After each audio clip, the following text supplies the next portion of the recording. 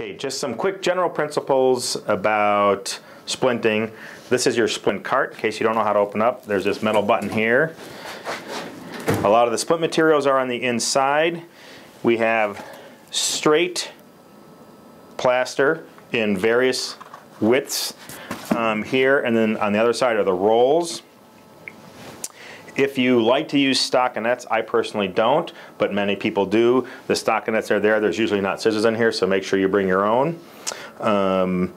And I use plaster for everything. I do not use orthoglass for anything except the unstable open fracture that's getting ready to go into the operating room just for stabilization. I just hate orthoglass. Plaster is king. Inside the upper drawer then is where you're going to find the ace wraps and all the web roll. Often this is not stock, so you're going to want to make sure you have what you want for your particular patient. One quick thing about measuring. Often you can just use whatever scrap piece of web roll is laying around. And an example for like a sugar tong splint, so you take it and put the end where you want it for a sugar tong right at the MCPs, and you're going to have the elbow already at 90 degrees. Come back around the other side, and then this splint should stop proximal to the MCP there so that the fingers can flex, but you're always going to end up being shorter than you think you are. So I always give myself, for a long splint that wraps around a major joint, an extra couple of inches. If it's too long, you can always fold it back, but if it's too short, you're starting from scratch again. So now you've got your measurement mark. Some people like to tear it off because they're afraid this is going to fall on the floor, and then you lost your mark. So now you know you want a splint material that's this long. We're just going to use this scrap piece for demonstration, and then we're just going to start at one end, down to the length to the other side, and then you're just going to flip over and keep going back and forth until you get your 10 layers. Now, usually you'll only get a few layers out of each one of these rolls.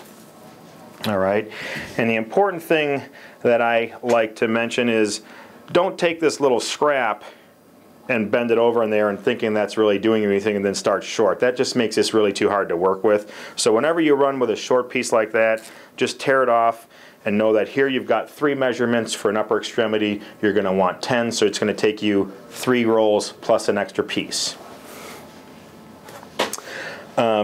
It's nice to just kind of have everything set up and ready for your splint. So you're going to need to pick your web roll size. You're going to want to get your ace wraps and get them out of the plastic container because it's easier to do now than it is when you're trying to do it with your hands are all wet. Back to measurement just for a bit. This is the pre-cut fiberglass that you'll find inside here. This is really nice for sugar tong splints and ulnar gutters.